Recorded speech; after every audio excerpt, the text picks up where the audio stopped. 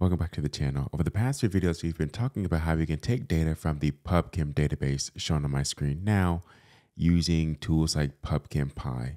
The important things about this tool is that it allows us to scrape this database, get very useful information about various compounds, and then be able to store the data in some sort of data frame or other data structure, all using Python. Now, there's other things that are really important that we can do, particularly in the cheminformatics space, around using tools to gain more information about these various molecules. And one such tool is RDKit. That is what I'm showing now on the screen.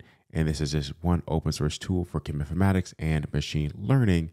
So I'll continue down this journey, taking data from PubChem and other information, and then beginning to integrate more tools in this workflow. In this case, I want to build on some of the processes we've already worked on. So we've looked at PubChemPy and imported that as PCP, but I want to show how we can start incorporating tools from RDKit for this sort of cheminformatics approach with some very simple examples in this video. And in the next video, we'll dig deeper into how we can start to understand molecules from this perspective.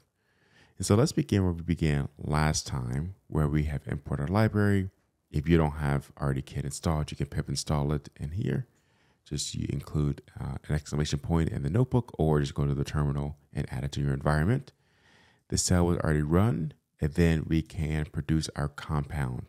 So recall the compound has this type here. And so when we have this, we have a host of various methods associated with this compound.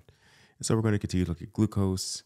So one of the attributes I want to look at is the canonical smiles. This is just another way to represent a molecule using this notation here. There's a lot of history to this, so I definitely recommend you searching this yourself.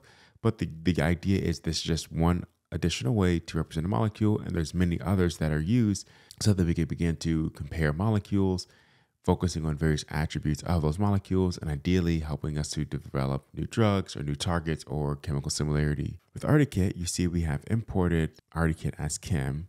So now we can begin to think about another way to represent this molecule, and one way is visually. And so there are a number of tools we can use because we have a smile string, such as mole from smiles. And let's store this as let's just say smiles, store that as smiles. Let's keep it rendered to the screen, run that. And then let's pass this smiles object here. So with this RDKit option, we have a way to visualize these molecules. Now, if we want to be more explicit, let's save this as mole. It's a mole object. And we can do even more to this. So let's say we want to visualize all the hydrogens. We can pass this to mole and see things like this. So again, another way to represent these molecules, and a way we could begin to look for chemical similarity.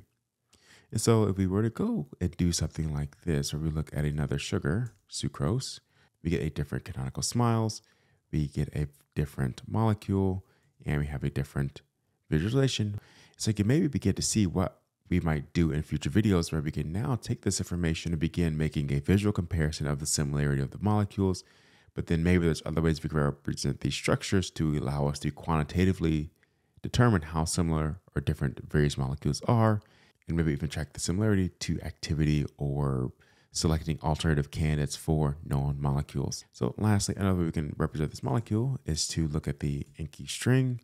So here again, it's really just another way to represent the molecular information as an Enki string or a canonical smile.